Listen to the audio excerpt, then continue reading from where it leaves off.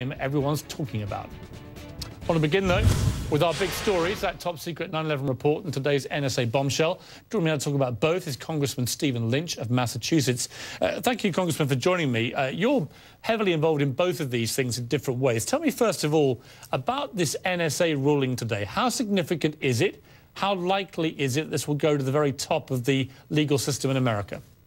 Well, I think it was a victory for the Fourth Amendment, Pierce. I think that it's a logical conclusion in terms of protecting our rights to unreasonable search and seizure. And I think that the court came down on the right side of the issue.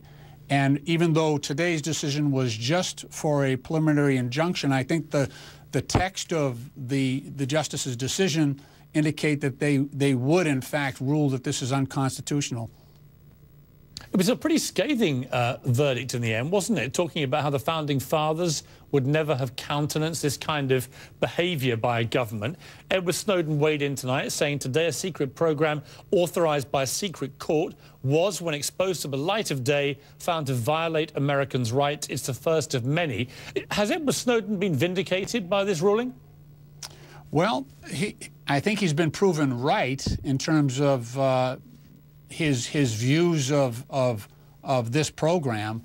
I'm not so sure that people think he's right in terms of how he responded individually.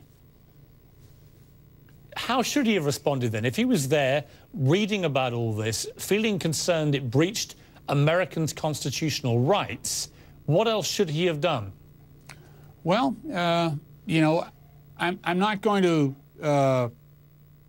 argue against the fact that he brought a lot of things to light, but I think that maybe in some ways he may have exposed some of our people to great dangers in the process of doing that, and I really can't endorse that by putting some of our people that are working clandestinely in other places and putting them in a position where they are exposed. So obviously there's some good that was done here in terms of disclosing the operations of this NSA program, especially the bulk gathering of data that the court has ruled, at least in this instance, to be unconstitutional.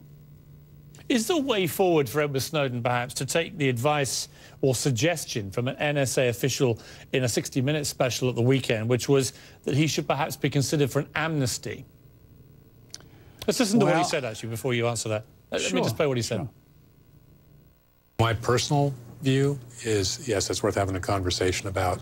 I would need assurances that the remainder of the data could be secured, and my bar for those assurances would be very high. It would be more than just an assertion on his part. I mean, I suppose if Edward Snowden was to give back the substantial data that he's so far not revealed in return for an amnesty, would that be a sensible conclusion to this, given this court ruling today? I would need to know a lot more about it before I made that type of conclusion. But let's just say that Edward Snowden has shone a light on some of these programs that a great amount of good has resulted from.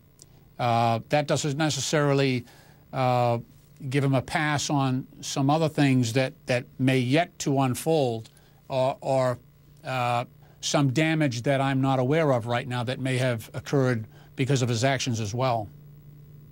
Let's turn quickly to this report. You and Representative Walter Jones have proposed Congress pass a resolution asking President Obama to declassify the entire 2002 report into 9/11, the joint inquiry into intelligence community activities before and after the terror attacks of September 11th, 2001.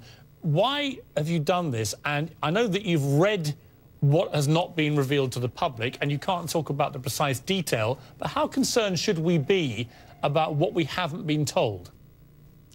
Well, I think that in this case, transparency is the way to go.